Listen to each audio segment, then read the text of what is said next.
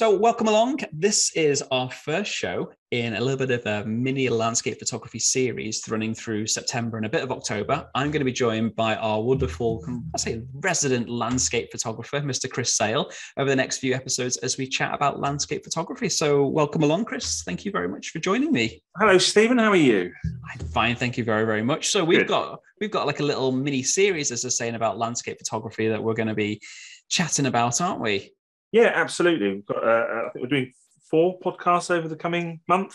Indeed, yes. So if you're listening and you like landscape photography, then this is the first installment of our little mini series. So make sure you keep listening for the next few episodes, because this is all effectively to celebrate the upcoming release, or if you are listening to this maybe like a month or two time, it's to celebrate the full release of now that our landscape photography course is out. And this is all fronted by Chris. This is all written, designed by himself.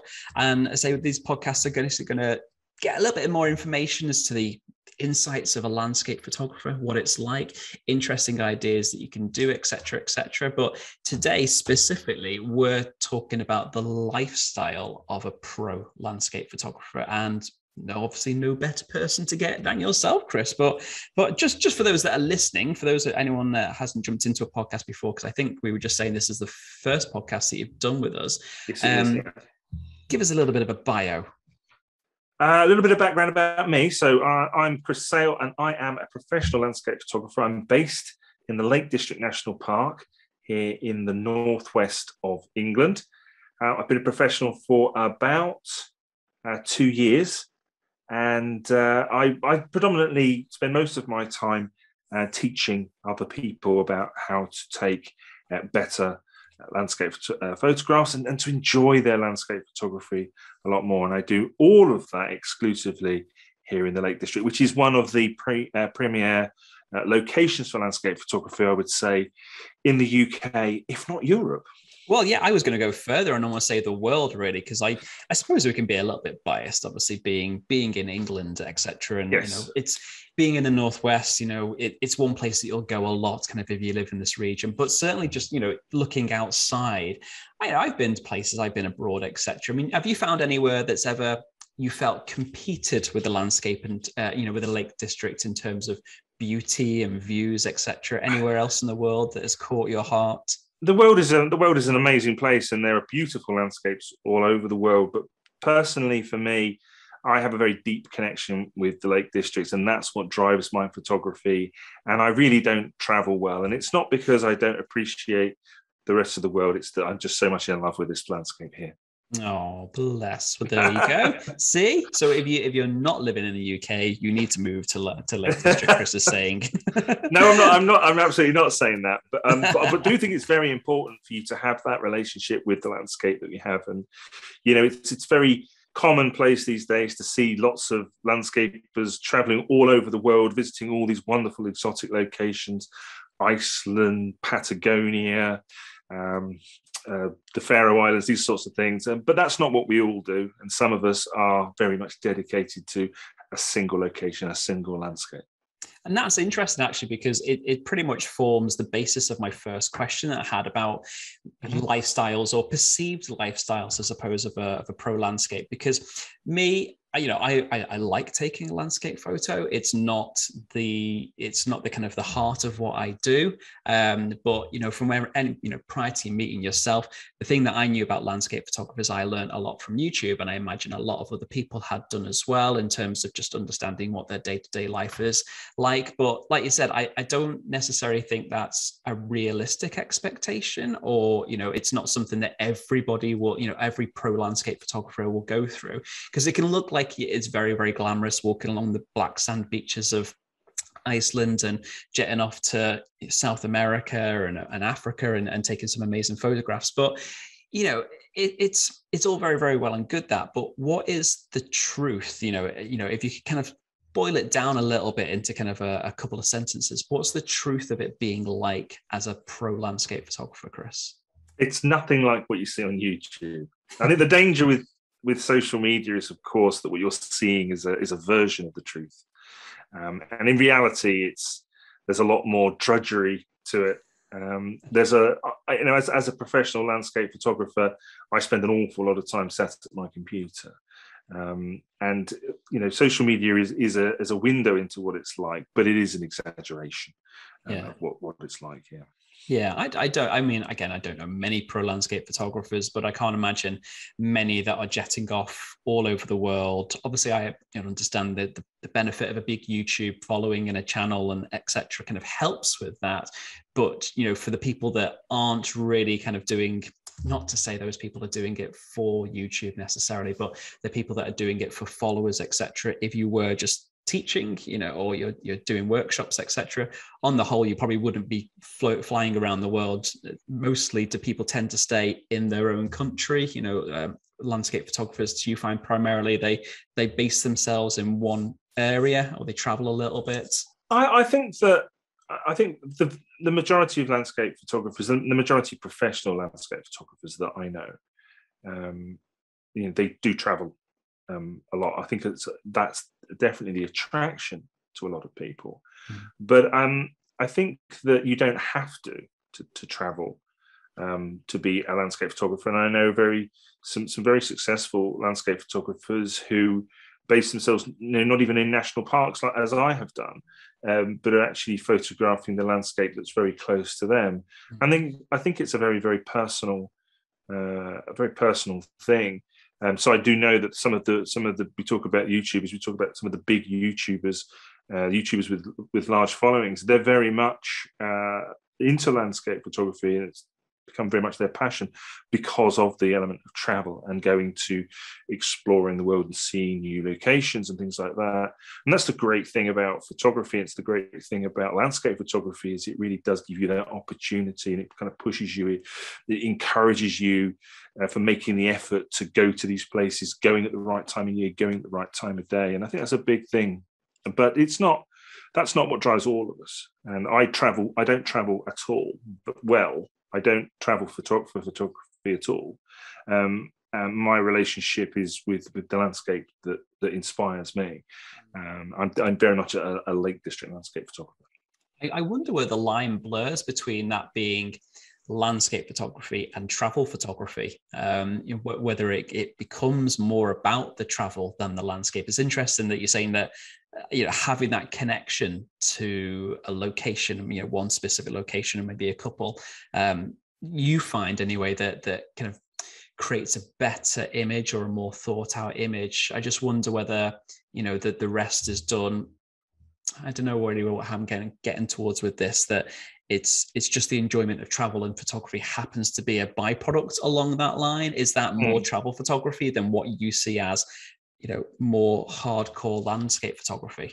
I think sometimes when we look at kind of genres of photography, it's difficult to define what the boundaries are, and there are always overlaps between different genres. But for me, travel photography personally is a lot more about culture and the culture of a particular country, and I think it involves a lot more photographing people. Whereas traditionally landscape photography focuses just on that, on the landscape. And you look at a lot of the work, the great landscape photography work over the years, and I think you go from image to image. It's very unusual to see people in that. It's becoming a little bit more fashionable with social media influencers and the old Instagram yellow jacket at the bottom of a waterfall. We've all seen those photographs. But I think traditionally, just shoving my yellow jacket underneath the table. I'm not having a pop. I'm just making an observation. But I do think that's often the distinction between those two genres. And I know I appreciate travel photography and that sort of thing, and I like to look at other cultures and to see these sort of things. But my photography has always been driven by that love of the Lake District. In fact, my love of the Lake District came before my love of photography. It's that way around. So, well, that's kind of quite an interesting way for people maybe to assess themselves, really. They're thinking about, getting into landscape photography a little bit more, etc. That it's maybe, you've got the views and you've got the places on your doorstep, like you're saying. You may not have to be going far. You don't have to go to, far off countries, etc. to be kind of capturing great images if you actually understand the environment around you. That's a very, very good point. Yeah, I think that's true. And it is obviously harder in different parts of the world. There's less opportunity to shoot the big vistas and sort of the landscapes that we have here in the Lake District. But big vistas and wide shots, that's only part of landscape photography. And there's a great opportunity where, regardless of where you are in the world, to photograph the landscape, even if it's on a smaller scale, in a more intimate way. Yeah. Well, hopefully, if anybody's listening to these podcasts previously, they'll be very well rehearsed with me going off on a tangent a lot of the time, because I want to kind of come back exactly to what we were meant to be talking about, coming away from YouTube slightly. We'll come back to that in another episode, I'm sure. But coming back onto the topic of lifestyle itself, that, with making that change, what did you find were the biggest changes or the biggest hurdles that you needed to get over, kind of compared to when you were working, say, like we call it a 9-to-5 life? And how did you deal with that kind of change a little bit, and those hurdles that you had to face? For me, the biggest change when I went from my previous life in corporate IT to being a photographer, a landscape photographer, who are, the vast majority of us are self-employed, was just that it was running the business. And there's a couple of things that really stand out. You have to be incredibly disciplined because you are the boss. You don't answer to anybody anymore.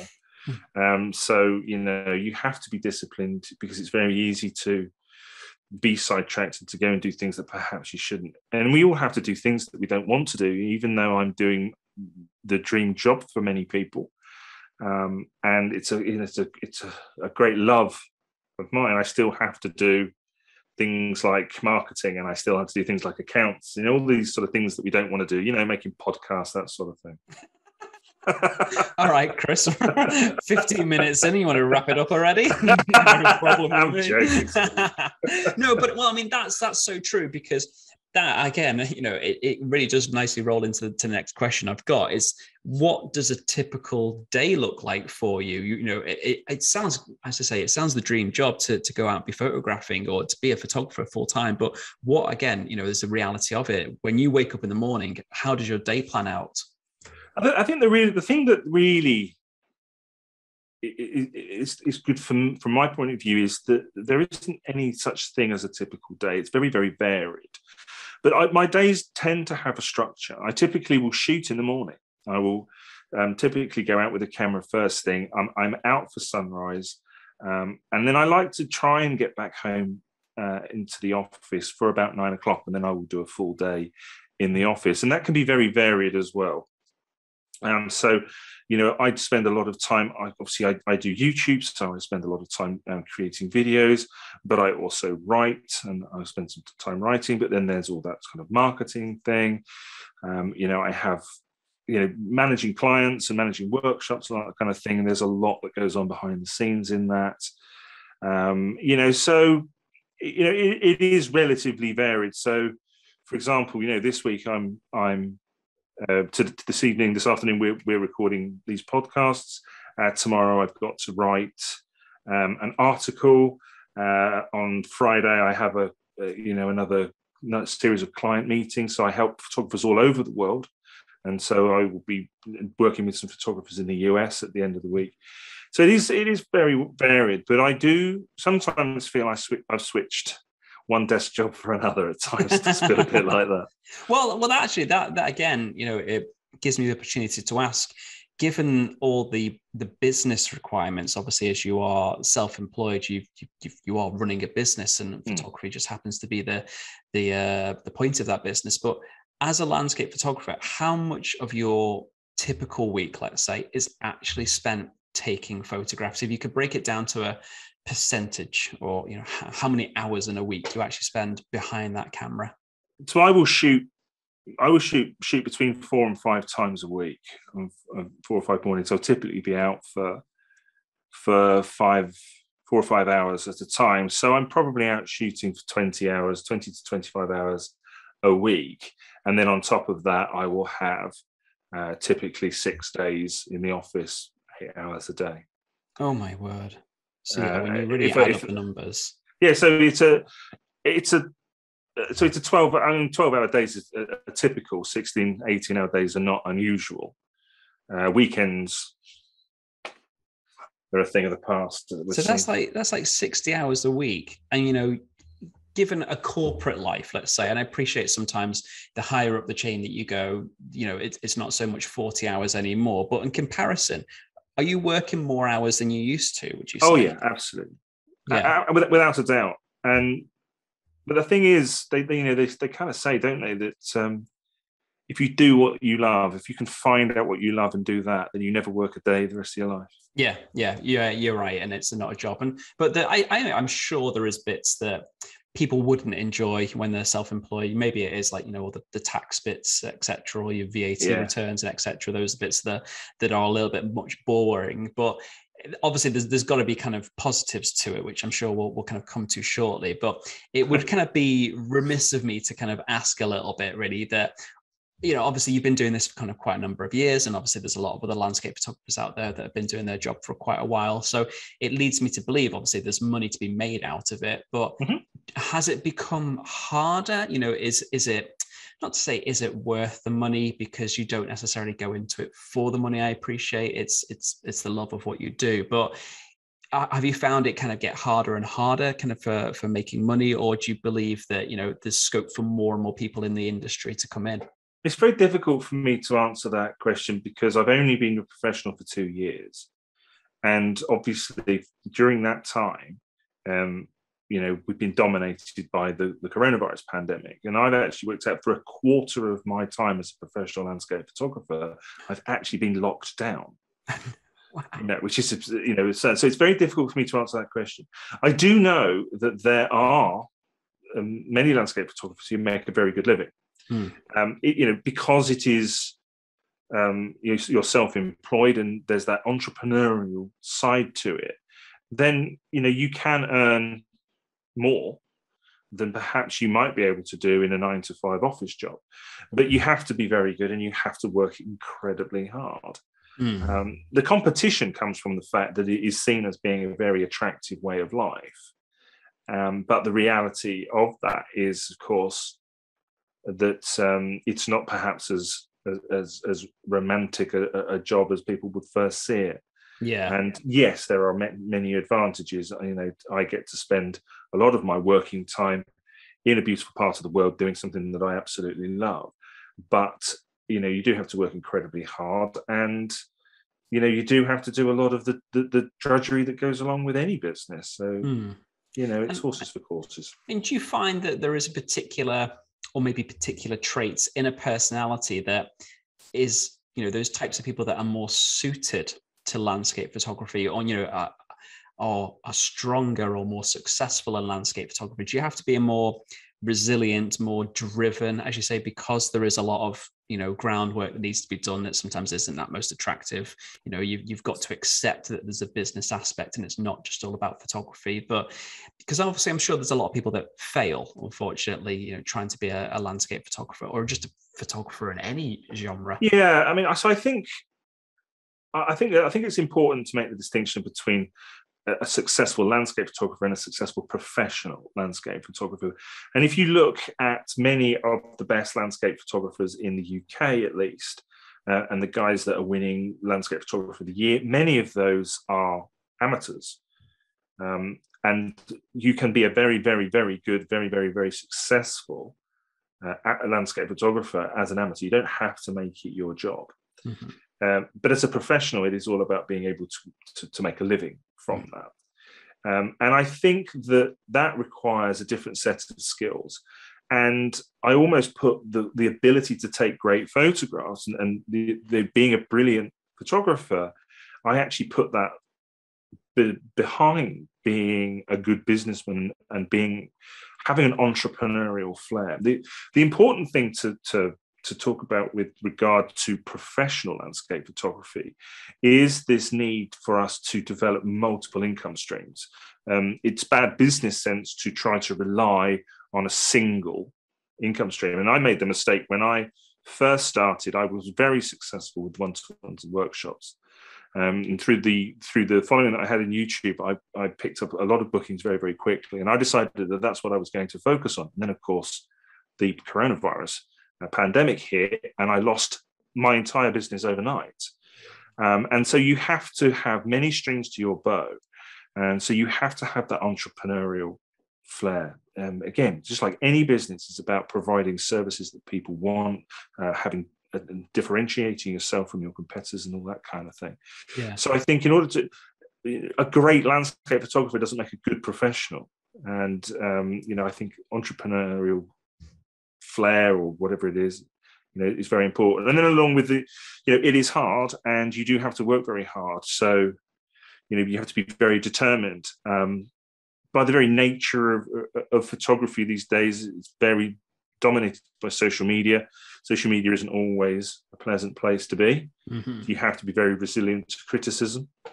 And we are, to all intents and purposes, talking about an art form here. And despite the subjective nature of art, you will still be told on a regular basis that you're not good enough, you can't do this. And so you have to have a thick skin. Yeah. And that's something I've learned. Did you, I was going to say, yeah, I mean, is that something you've just had to kind of deal with, or did it something that you kind of built up that thick skin, just through your life anyway, your previous life, etc. You were kind of, I'll say used to it, because no one should really have to get used to things like that. But is it just something you that's kind of your personality already? You can brush things off fairly easily. I think that, so to answer the question, no, I mean, it was something that I wasn't prepared for. I think, it's worth pointing out that I probably wasn't a brilliant photographer when I made the switch, and going full time was a big part of that, was to allow myself the time to get out and shoot more and to become the photographer that I thought I had the potential to become. And I'm, despite what's gone on, I'm happy, very happy with the progress that I've made in that respect. But so in those early days, I got a lot of comments, and I got a lot of criticism and people saying that I wasn't good enough and that sort of thing. And that's one of those things that I think just comes with time and comes with experience. There's always a bit of a shock when it first happens, because I would never openly criticize anybody else or anybody else's art particularly. I might not like it myself, but I would never express that, and particularly not express it in an aggressive way, as has been done to me at times. And so it's always a shock when that happens to you. But that is the nature of the game. That is the nature of social media. Yeah. And the great thing is you become more confident in your abilities, and you start to produce work that you're happy with. The minute you start to produce work that you are happy with, that you can put your hand on your heart and say, that represents what I want to say, then it doesn't matter what anybody else says. Dan, and that's lovely. I think that's a great way to wrap on that one, because you're right. Nobody gets into photography to have a big following or make loads of money. I should say, there are a small amount that do, but we do it because we love it as a hobby. Really, it's like, I'd like to think, I imagine how footballers kind of get into it. You just start as a kid, you're playing, and then it just happens to develop, but you still love the reason why you got into it. And it's a massive shame that, as much as social media has a great positive effect and it can lead on to brilliant things, it comes with that kind of horrible, detrimental side sometimes, those comments, etc. And it's sometimes almost impossible to avoid, no matter how good you are. That I imagine, I always think to myself, if Ansel Adams, one of what people revere as probably one of the greatest landscape photographers, if he was on social media, he'd still get crap for something, wouldn't he? Oh, absolutely wouldn't. And you see it. I see it today. You see it with, so one of my great heroes in landscape photography is Charlie Waite.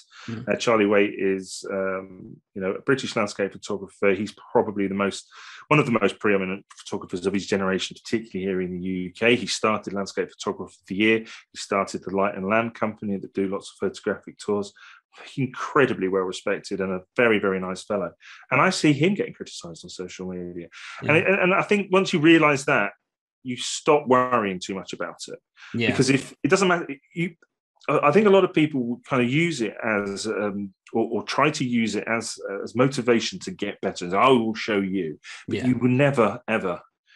It's the subjective nature of photography means that somebody is always going to dislike what you do.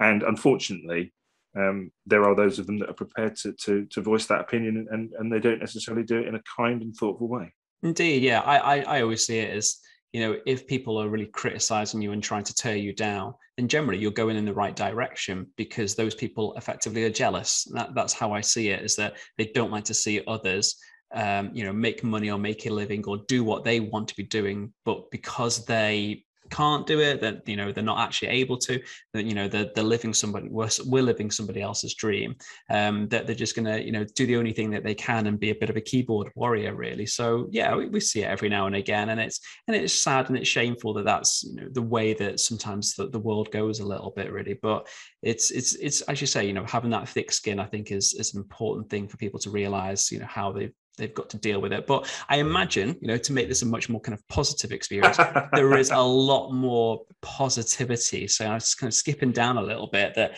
what would you say is the best experience that you've had that makes this lifestyle worthwhile? Is there one particular moment or event that ever happened to you that you thought, not one particular thing, but teaching is incredibly rewarding. And if you're able to take somebody to a beautiful location and you're able to show them a technique or explain something to them in a way that the penny drops, or they have a revelation, something like that makes a difference to them and makes a difference to their photography, then that's a really special moment. I think for me, my belief is that photography is the best way to spend your time. If you want a hobby, photography is the best way of doing it. And it's an incredibly pleasurable experience, but there's nothing quite like being able to get good photos. So if you're in that position where you're able to get photographs that you're happy with on a consistent and regular basis, then I think that that's a really special thing. And being able to impart what I've learned and help other people get to that level more quickly is very, very special. I particularly think of a client that I had who I started to work with last year. He got interested in photography, or more serious about photography, during lockdown. And he came to me in the summer, and we went out and we had a one-to-one, and I started to teach him some very basic camera techniques and camera operation. And I was able to teach him how to, the workflow that you go through when you're taking a landscape photograph. One of the first things that we cover in the course, because good landscape photographs, good photographs of any description, are always built upon that foundation of good camera technique. And so I was able to teach him that. And so the second time he returned earlier this year, we didn't have to worry about camera technique. He was able to focus on composition and expressing the way that he saw the landscape. And he, in the time between me seeing him for the first time and then the second time, he had become a photographer. There was no question that that's what he was. And that's a special moment when you give. Photography is a gift, and if a blessing, and if you can bring somebody else into that and help them to develop that passion, I think that's incredibly special. That's lovely, and it's a teaching experience that you offer, and that we do as well. That I fully agree. The thing that makes it all worthwhile when you see people grow, and they appreciate that growth, and they understand what you've been able to give to them, and so that knowledge that you've been able to pass on and share, because it will only make photographers better, as we go through life. That the more that people want to learn in a certain way, whether it's through courses or kind of live tutoring, etc. But if we can make beginners better, then it benefits the whole industry, and it lifts everybody up a level in so many different ways. So it's so nice that people appreciate it, and like with your client, that transition from being a novice to what you as a professional would say as a photographer in fairly short space of time, really. In a few months or a year, was it? That you yes, it was just under a year. It was between the two times, and of course we were locked down for a big chunk of that. Indeed. Well, that's brilliant. Well, I think that's pretty much all we've got time for on this show today, but it's not the only show that we've got with Chris. If you listen to our future episodes that we've got coming up, or if you're catching this a few months down the line, you should be able to kind of hear them all already. We've got tons more chat about landscape photography we've got coming up, Chris. And obviously, if anybody's got any questions for us, you can kind of send them all in. Just email them at tutor@iphotographycourse.com. You'll have a link in the description to sign up to our VIP list for the landscape course. Or again, if this is a few months down the line, it should just go to the course itself and you can join that up. You can obviously find us across all the normal social media, but Chris, you'll be able to find Chris online as well. And your Instagram or your YouTube, but they tend to be, which is the most popular for you? You're probably YouTube, well, both really. But yeah, I'm Chris Sale Photo on both of those. And my website is chrissale.co.uk.